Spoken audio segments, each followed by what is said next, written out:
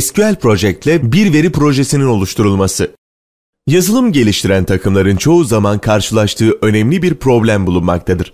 Bu problem, yapısı sürekli değişen veri tabanlarıyla ve çok sayıda geliştiriciyle çalışırken veri tabanı şemasını senkron tutmaktır. Eğer herhangi birisi veri tabanı şemasında değişiklik yaptıysa, bu değişikliğin her geliştirici bilgisayarında geçerli olması ve test takımıyla üretim sunucularında güncelleştirmenin yapılması sağlanmalıdır. Microsoft bu problemleri çözmek için SQL Project olarak bilinen özel bir veri tabanı projesi geliştirmiştir.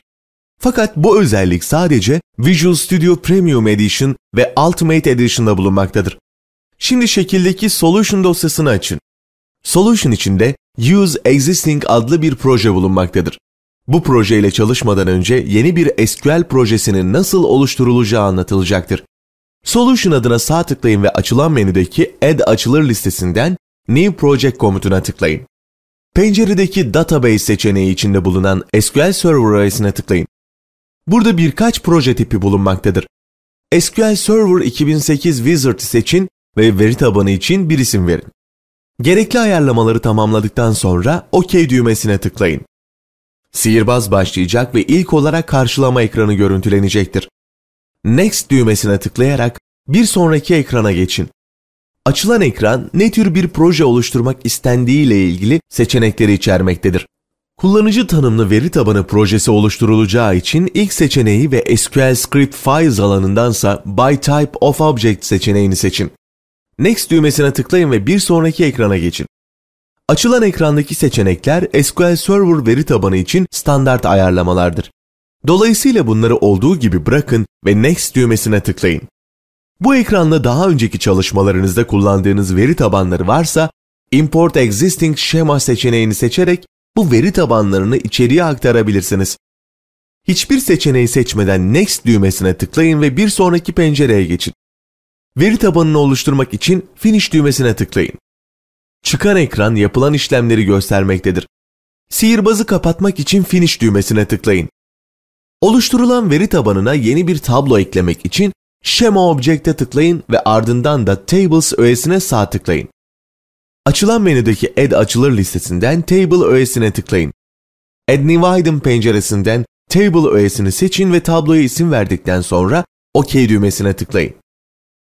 Yazılacak SQL kodları görüntülenen bu pencere içinde yazılacaktır. Tüm geliştiriciler kaynak denetiminden bu nesneyi kontrol edebilir ve daha sonra proje içindeki veri tabanı güncelleme özelliğini çalıştırabilirler. Bu kendi bilgisayarlarındaki yerel veri tabanının kopyasının son değişikliklerini içerecek şekilde güncellenmesini sağlayacaktır. Çok sayıda tablo oluşturma ve başlangıç prosedürlerini oluşturma yerine Use Existing adlı projeyle çalışılacaktır. Veri tabanının birçok tablo şeması içerdiğini görebilirsiniz. Buradaki Shippers Table SQL üzerine çift tıkladığınızda tablonun yapısını görebilirsiniz. Visual Studio veri tabanlarıyla çalışırken birçok yararlı araç içermektedir. Data menüsünde bulunan Schema Compiler listesi içindeki New Schema Compression komutuna tıkladığınızda veri tabanlarını karşılaştırabileceğiniz bir araç görüntülenecektir. İki veri tabanı olduğu için örnek veri tabanıyla az önce oluşturulan veri tabanını bu araçla karşılaştırabilirsiniz. Karşılaştırma işlemi sonunda tablolar ve veri tabanındaki tüm diğer varlıklar arasındaki farklara bakılacak ve nerelerin eksik olduğu görüntülenecektir. Örneğin bir veri tabanında Book adında bir tablonun olduğunu fakat diğerinde böyle bir tablonun bulunmadığını görebilirsiniz. Data menüsündeki diğer bir kullanışlı araç da veri tabanı içindeki verileri karşılaştıran New Data Compression aracıdır. Bir projenin oluşturulma aşaması tamamlandı. Şimdi tasarım zamanı verisini oluşturma ve veri tabanı nesnelerinin düzenlenmesi gerekmektedir. Bu konu eğitimin başka bir bölümünde anlatılacaktır.